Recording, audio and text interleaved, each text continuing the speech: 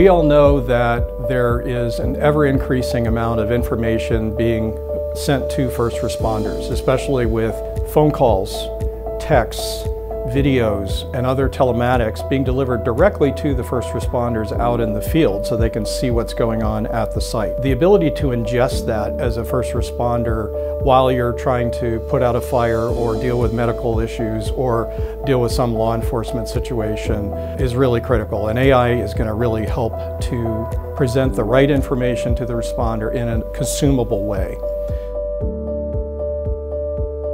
If public safety can find a way to bring all this information together and get it to themselves when they're in the field trying to save citizens' lives, they can utilize that data to determine when the public's in danger, when they might be in danger, to help their teammates. All of this information can be brought to them now with the influence of broadband technologies. Working with A&M and US Ignite and NIST to bring this challenge together has just been such a great experience. As we're going through the different phases, pushing out the RFP, getting folks excited and engaged, wanting to participate in the program, providing them feedback once they do apply, as we go through the different phases of prototyping and development, all of those take tremendous amount of effort by our team, our partners, the other stakeholders, in order to make sure that at the end of the prize competition, you have teams that are meeting the vision that was set out by the program at the beginning. The teams have brought a lot of energy and dedication, and particularly ingenuity into the problem set. It's not an easy challenge to harness all of that IoT data that could be pertinent to the first responder, but being able to harness it and harmonize it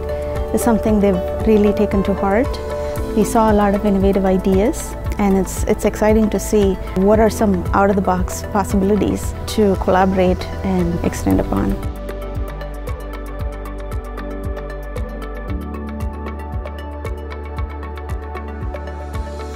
I was pretty impressed with the overall product. The teams really showed some progress from the early stages until the end, and I think it's always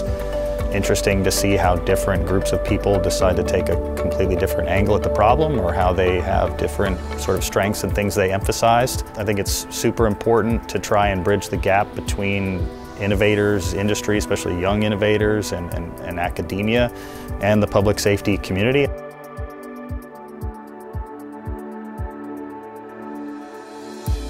Planning and managing prize competition can be a complex process. Over the course of 2 years that we managed the design competition, from February 2022 to now November 2023, it was very important for us to understand that what are the current solutions out there that the first responders have access to, and what are the technologies that are available, and what are some of these pain points that have not been met through the previous solutions. We're learning from our peers, but also making sure that we are capturing all the points that we can share later with other entities that embark on similar efforts. And to that end, we have published a playbook for designing competitions, and also a white paper is coming out of the AI3 competition that will be publicly available for anyone who would do the same effort.